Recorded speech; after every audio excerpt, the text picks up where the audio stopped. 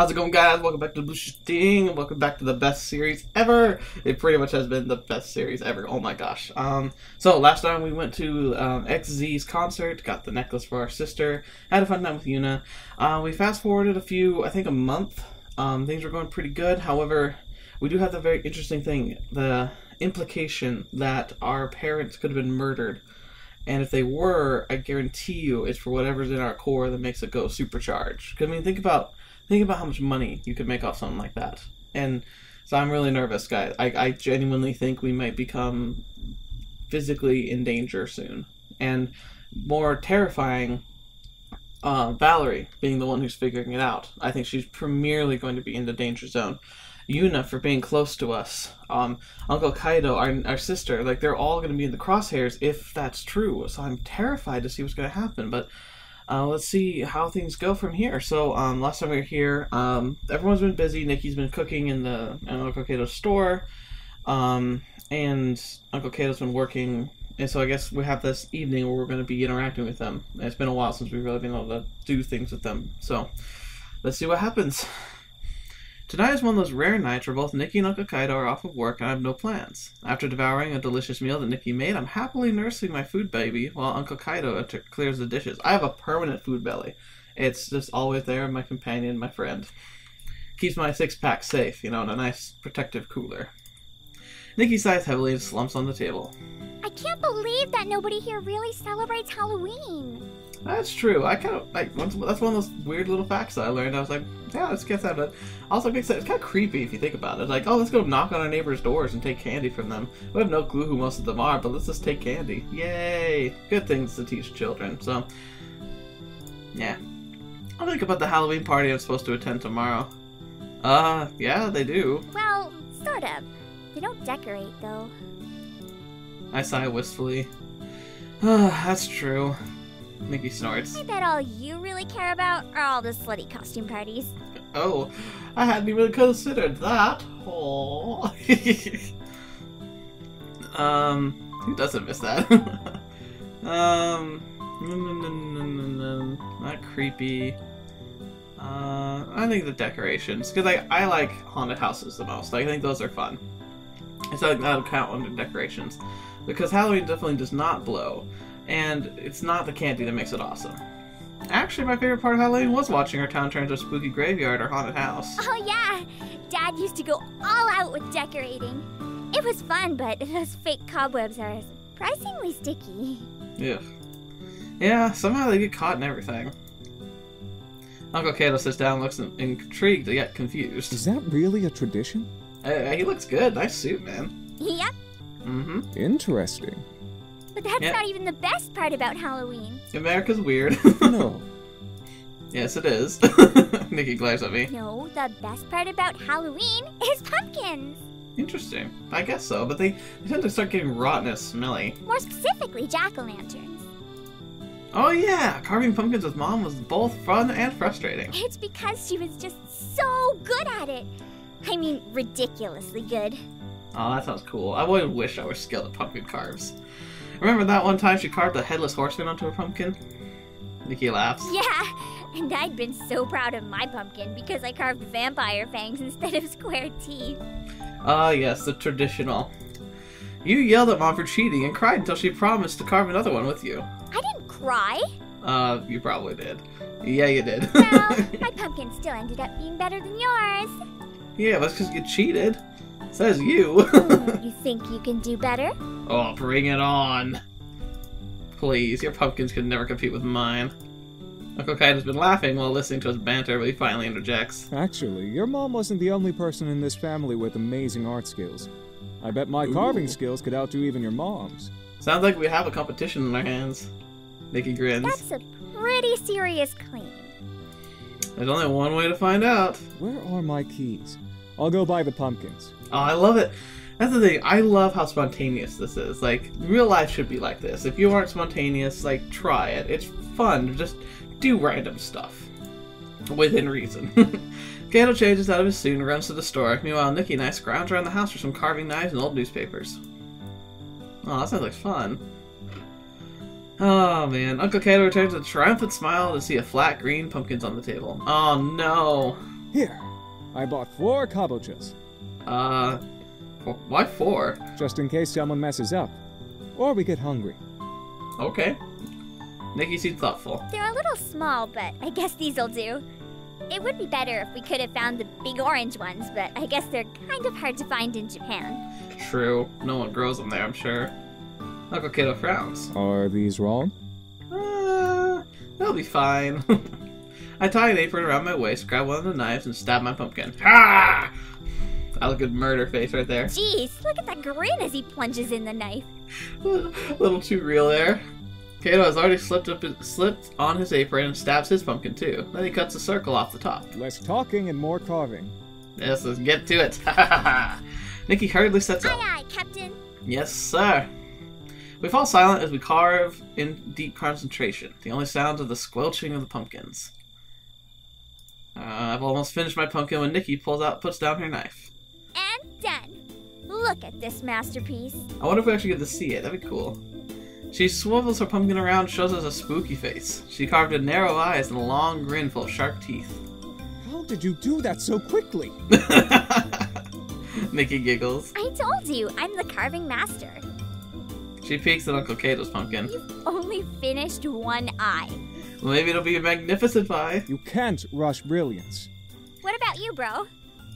Just finishing the last few touches.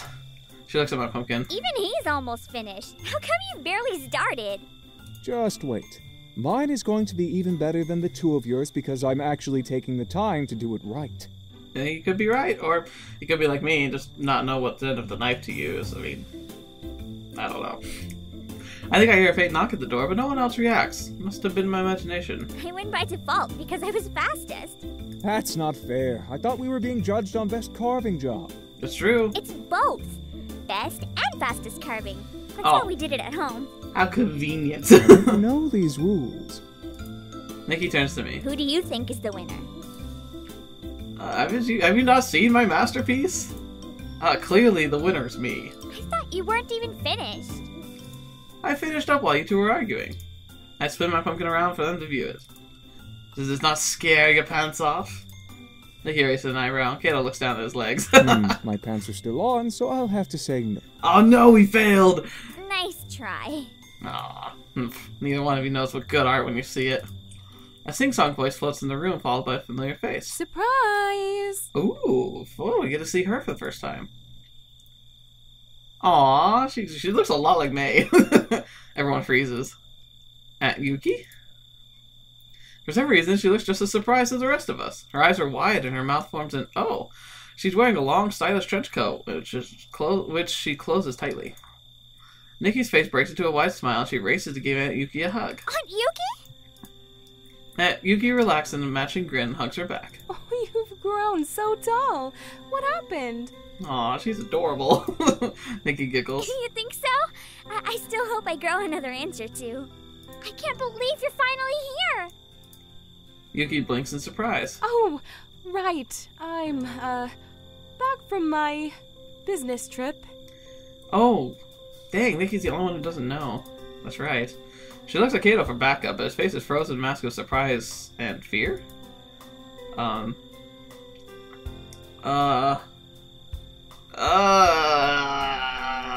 Fetch, play along. Oh wow, Yuki, you're gone a really long time. Nikki giggles and follows my lead. Yeah, this is the first time we've seen you since we moved here. What were you doing that took so long? Uh-oh. Oh, you know. I was traveling doing company PR. Boring stuff. You don't want to hear about it. Uncle Kaito finally recomposes himself. It's okay, Yuki. They know. They do? They figured it out. I had no choice. Oh, okay, so Nikki does know, right. Oh, I see. Well, I suppose that makes things easier. Are you angry? I shake my head. Of course not, we get it. I'm sorry I didn't stop by to see you kids sooner, but your uncle didn't even tell me you were here until a few weeks ago, when I was really traveling for work. Oh. Nikki mock glares at Kaito. Seriously, Uncle? Yeah, geez, man. I meant to tell her. I just never seem to have time. He just wanted to hug you all to himself.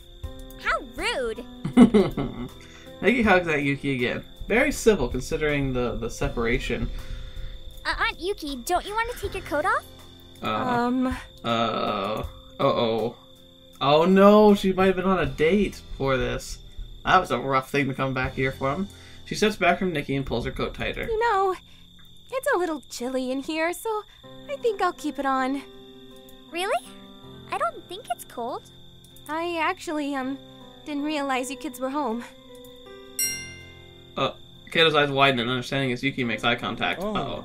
Oh, Uh-oh. He quickly jumps to his feet. Yuki, I need to talk to you about something, in private. Yes, sure. Before words are out of her mouth, the two of them are already halfway up the stairs. I try to stifle my laughter as Nikki watches them leave, her mouth hanging open in confusion. Okay? Is it me, or was that really weird? Sweet, innocent Nikki. If only you could stay this innocent forever. I pat her on the head. Don't you worry your pretty little head about it. What's that supposed to mean? Nothing. You'll understand when you're older. Oh, I hated that line. Now you're acting weird too. Yep. A few minutes later, Kaito and Yuki return. She shed her coat, is wearing a pink sweater and a skirt. Aww. Crisis averted? Uncle Kaito shoots me a warning, looks at Yuki, blushes. I struggle to hold my grin. Yep. Aunt Yuki, if you weren't really away on business, what brings you back home? Uh-oh. Yuki's blush deepens. Even Uncle Kato's cheeks burn red. Jesus. Nikki says, smashing them out of the park right now. Hey, look at the pumpkins we've been carving. That's why you got 4. Maybe. He seemed to forget that she was coming, but... Oh, yes, I'd love to see them. Nikki glances over at me and raises her eyebrow again. I just laugh. While Aunt Yuki inspects the pumpkins, Uncle Kaito and Nikki return to argue about who is the pumpkin master. Yuki says she'll put everyone to shame. I can't help but smile as see Uncle Kaito slip his arm around Aunt Yuki. Maybe things are looking up for the two of them. I can't say I wouldn't be happy for that. I mean, you know, do what you do, but I mean, if they're rekindling the spark, that's awesome. Before Nikki can challenge Aunt Yuki to a carving contest, I offer to take Nikki to the movies so Kaito and Yuki can catch up. Aww, what a good guy. At first Nikki protests, but she has no choice but to go with me when I drag her out of the house. By the time the movie ends, Aunt Yuki and Uncle Kaito are nowhere to be found. I go to bed with a smile on my face and a glimmer of hope in my heart. Aww, how touching. Why do I feel like something's gonna be just yanked out from underneath us? I blink bleary eyes and my alarm wakes me and I quickly slap it off. Why is it even going off today? I don't have anything planned for this morning, so I can afford to sleep in. I close my eyes, roll over, and fall back to sleep. Did we forget something? After it feels like a mere minute I slumber, I wake up again disturbed, this time from the buzzing from my phone. Ugh, who wants to talk to me? My arm shoots out from beneath the blankets and grabs my phone. And I squid from the blinding rays, peeking through my curtain and retreat to the safety underneath the covers. There's a call from Shell.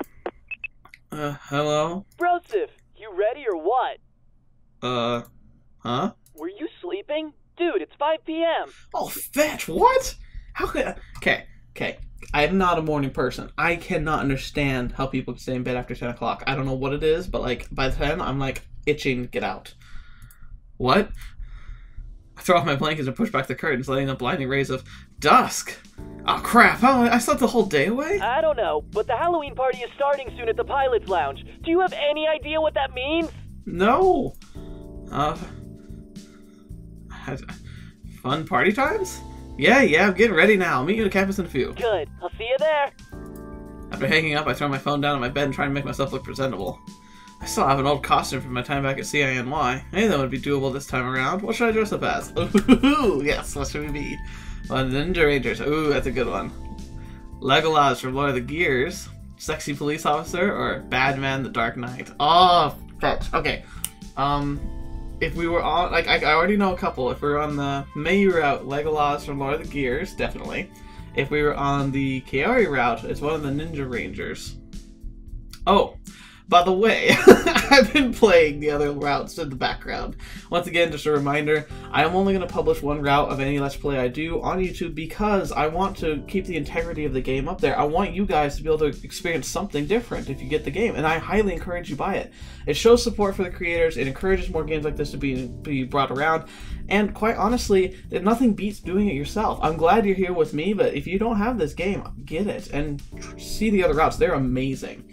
I'm still very happy with the route I'm doing with Yuna, but the writer did a fantastic job with all of them, so they're worth seeing by far. But, Sexy Police Officer, that would be for Valerie, and Badman the Dark Knight, it's the only one that's left. It might be for Yuna, so I think I might go for that one. He's a superhero, too, but kind of a dark, gravely voiced one.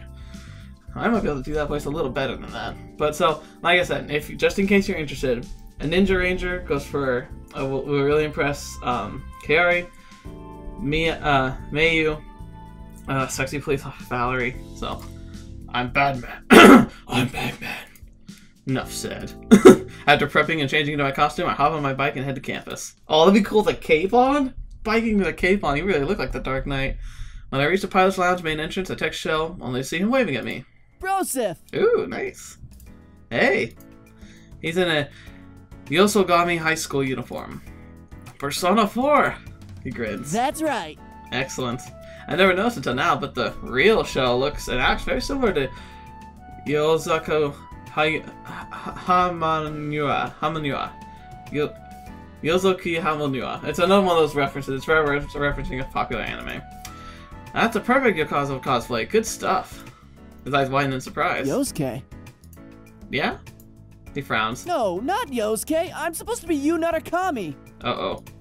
I don't see it. You definitely fit the profile of the secondary character. The protagonist's best friend. No way! I won't settle for that role. Yeah, well, that's kind of your rule, buddy.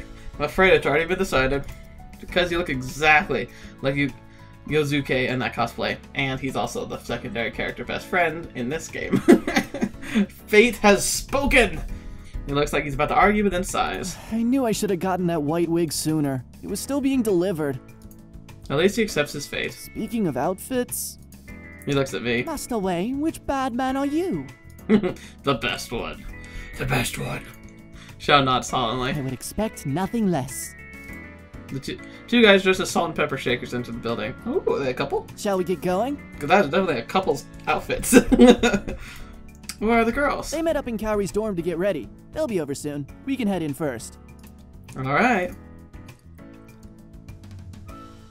We enter the pilot's lounge and I gape at the surroundings. There are fake cobwebs lining the corners of the ceilings and walls. Fake bats and spiders are strategically placed in nooks and crannies.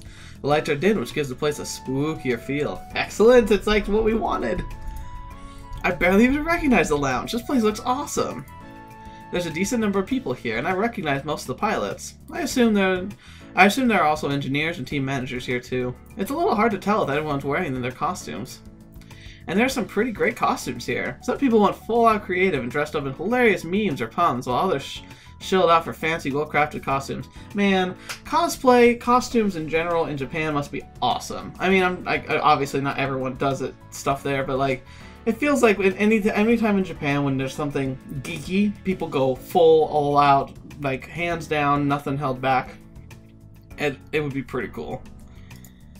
But of course, the winners of the evening are all the beautiful ladies who can only technically be considered dressed. Like, technically dressed. I sigh contentedly. This takes me back to my first CINY costume party. I think I'm in heaven. Psh, psh, eyes for Mayu, man! Xiao's eyes are wide and his mouth hangs agape. He's staring hard at the group of girls dressed in a range of costumes, from sexy teachers to cute Japanese idol cosplays. Whoa, there they are! Xiao points to the group of girls standing near the couches. As I squint to get a better look, I realize the rest of our team. Looks like they made it here before us. Come on! This is gonna be great! Here comes the thumbnail! Xiao and I weave through the crowd and make our way to the girls. Oh, jeez. Hey! Aw, they look adorable! Okay, Yuna's definitely got the best one. Sorry guys, but I have to say, Yuna's got the best one. I would say Kaori's is pretty cool, like Mystic Warrior, and then Mayu's is very cute. I'm not sure if it's supposed to be a fairy or not, and then, well, then there's that. Show's demeanor changes mid-word from excitement to confused. Hey there, cuties. Oh gosh. Hello. Aww. Oh, she says hi. Mayu smiles and waves. Show's face is bright red and he's having trouble making eye contact. So yeah, I would be too, man. I don't blame him. Kaori's wearing a night outfit that's currently popular fantasy anime. And in typical anime fashion, the armor is more aesthetically pleasing than functional. Because, you know, that makes sense. As a healthy heterosexual male, Yuna's witch costume makes it hard to focus on her face. Yep, that's an understatement for sure.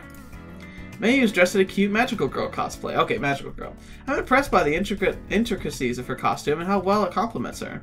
I bet she likes cosplay. Finally, Valerie. I think the plethora of guys ogling her speaks volumes about her Neko girl outfit. Oh, jeez. Valerie spins her tail playfully. Oh, gosh. Please tell me that's not the full-on one. You don't want to know. You don't want to know what they do. So, what do you boys think? What a time to be alive. Valerie giggles. Let's go get some drinks. Well, none. Head over to the bar. Oh, Hey. boy. Hey, Yuna! Yuna appears in front of me wearing a wide smile as the group moves on. Hey, Yuna. The Dark Knight. Yep. I grin. She looks at me playfully. Does that mean you'll be saving all of the damsels in distress this evening? Maybe, but only one in particular. Only if it's you. I take a step closer and her cheeks flush as I close the distance. Oh, fetch, man. Oh, we're in a relationship now. This is crazy. I'm only interested in protecting one person. She wraps her arms around my neck and kisses me. Oh, I love it. It's so awesome. Good, because I don't like sharing. Aw, adorable. On that note, Yuna holds out her hand to the side, giving me a clear view of her outfit. what do you think? It's gorgeous. I love it. Super cute, like you always are. She blushes and beams. Thank you. Let's go Aw. catch up with the rest of the group. I'm really gonna enjoy the rest of this. Like, I love, because so many stories end up in anime or in any medium, really. It's like you want the couple to get together, and then they get together, and that's like the end of the story. I love it when we get to see like an actual relationship like moving forward, things happening. That's really cool. 'Cause that's life. Sure. Once we've reconvened at the bar, we order our drinks and find an open table among the couches. Well, hey, why are you guys looking so unfair that I grumpy? still can't have anything alcoholic. Ah, that's why. Valerie pouts and puts her arm around Mayu. Isn't that right? Mayu speaks softly. I don't want to drink even if I could. My girl, Mayu. Really? You have to at least try it once. Oh, not really. I did. It was gross. I feel Sho elbow my side. If she's this excitable normally, I wonder how she'd act when drunk. Don't ask questions. I don't even want to imagine the trouble she'd get us all into. Sho laughs. True that, brosif. Hey, enough with your private conversation. Let's play a game. Oh dear. Yuna perks up. Oh, that sounds like fun. Mayu nods excitedly. Even Carrie seems interested. Okay. What game were you thinking, Valerie? Well, in honor of Sho's cosplay of Yosuke, Not Yosuke! That's Yasuke. Mayu looks surprised. Really? I thought you were Yosuke this whole time. Sho slumps at the table. Not you too, Mayu! I'm sorry. It's just, you portray him perfectly. It's true. With that outfit, I mean. No, in every other way too. Wasn't Yosuke the comic relief? Oh, my, And a pervert. Oh, it's so perfect. It's like someone copied and pasted that character and changed his name to Sho. The group nods, Sho groans. You guys are killing me here. That's awesome. Yuna looks at Valerie. What game were you thinking about? The King's Game. King's Game. King's Game. Is that a card game? King's Game? Mm-hmm. It's easy. We number chopsticks and give one of them a special symbol. Whoever picks the symbol is the king. Okay. Oh, that sounds easy enough. Yeah, it's a random chance. What's What the fun? can the king do? The better question is what the king can't do. He'll command one of the numbers to do something, and his order is absolute. It's effectively truth or dare, but you just skip the truth part. Yeah, Don't worry, it's a lot of fun. I agree, Mayu. Well, I guess it couldn't hurt to try it. It could hurt. It could hurt. Everyone looks at Carrie, surprised. She's the last person we'd expect to greet a game like this. She blinks at us. What? It's only us playing. I'm sure no one is going to make an unreasonable command. Have you talked or heard Valerie talk in any way? Carrie glares at Sho. Right? Sho slips uncomfortably. Right. Of course, I would never. Then it's settled. Oh dear. Valerie grabs some chopsticks and marks them with numbers, and then marks one of them with a color. She stuffs them at the table and holds them in her hand. The marks are covered. Let the games begin. Oh, fetch. My heart's racing in anticipation as we all grab a stick. Oh, I'm terrified. I turn mine over and see the colored marking. Lucky! I watch the rest of my friends turn theirs over. Carrie wears her best poker face. If I didn't already have the king stick, I wouldn't know what she had in her hand. Sho's face is one of bitter disappointment. I wonder what he had planning as king. Mayu breathes a sigh of relief. I guess she didn't want to be king. Valerie seemed indifferent about her stick. She probably would have been happy as king or subject. Yuna looks around at the table. Who's the king? I offer my glorious crown, or chopstick. Brosif's got it. What is your command, your majesty? Oh dear, what power is this? Let's think for a moment. I command... Okay, we'll go with number 2. I'm not risking a brand new relationship on doing something ridiculous. I'm sorry. Number 2 must give me a hug. Yuna blinks. Oh, that would be me. Perfect! She looks at me and blushes. You lucky bastard. Valerie starts, but Carrie and Mayu look confused. Why? It's a hug between friends. It's nothing unusual. Did they not... I guess we haven't really talked about it. Not exactly between friends, but that's not it. Don't understand at all. What? Don't worry about it. Enough talk. Hurry up already. Valerie smirks. Yuna and I stand up and approach each other. So I will, Yeah, okay, and I'll go here. We awkwardly lean in some direction and then switch again. It's almost like cuddling with each other. No, colliding with each other. It's a lot harder with people watching. Okay, here, just... Yuna wraps her arms around my waist and places her head on my shoulder. As I embrace her, I can't ignore the soft pleasure against my chest. It's a reality, grow up. I'm talking to myself. I feel her kiss my left cheek, the one which faces away from the group. Aww! Her face reddens. I can hear Sho muttering something under his breath about being jealous. Yuna and I entangle from each other. We hugged before, but to do it in front of a group is still embarrassing. Aw, that was so cute. Let's play again. Like, I was king! Well, I was surprised by Sho's outburst. I will be king. Everyone bursts into laughter. You He's gonna wish. do kiss, and it's gonna be me, isn't it? If it is, we're doing it! We played a few more rounds of King's Game, and Sho never once drew the color stick. Oh, that sucks. Watching his frustration as some of us became repeated kings was an endless source of amusement. I wonder if his luck is really that bad, or if a certain blonde was rigging the game for her own amusement. Wouldn't put it past her. When it became late, we all said our goodbyes and headed out. Oh, my gosh, that was awesome. I think we got a little bit more for this. I stifle a yawn as I enter the quiet house. Tiptoeing into my room, I quickly get ready for bed and fall asleep with a smile on my face. Best Halloween ever. I agree, that was wonderful. I'm very lucky I picked the right stick. The buzz of my alarm pulls me out of dream world and into reality. With a sleepy roll, I slap blindly at the sound. Just 5 more minutes. Why? I've become so lazy. The buzzing doesn't cease no matter how hard I smack the clock. Barely opening my eyelids as 10:17 a.m. blinks at me. Crap! I struggle straight up. I shoot straight out of bed. I'm late for class. And with that, we will end this episode here. A little bit of a shorter one this time, but I think it's fine. I don't want to get into too much of the next thing. So we're late for class. That'll be fun. But oh my gosh, Halloween. That was the best thing ever. It was so cute!